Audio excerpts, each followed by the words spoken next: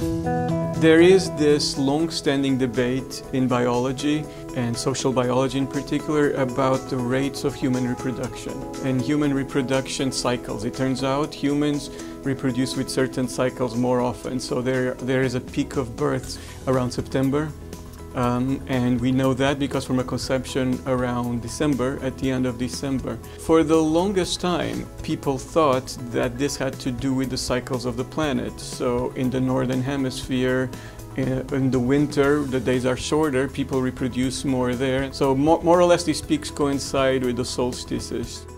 And so people thought there was a biological adaptation.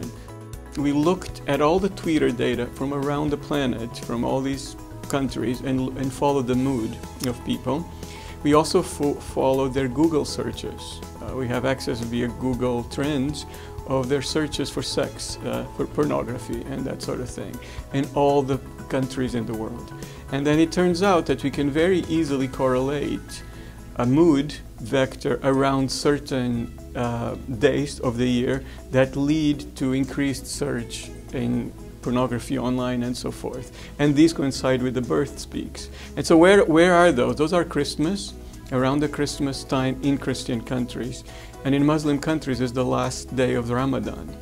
And so this shows that actually this peak in sexual activity that leads to birth is not a biological but a social phenomena that happens around. I mean, it's different. Each country, whether it's a northern or southern hemisphere, has a different, the same behavior. So for instance, Australia and Brazil, which are very Christian countries, are in sync with northern hemisphere countries around the same time. They both have this peak in Christmas. And Muslim countries, whether they're southern or northern, also have the same behavior.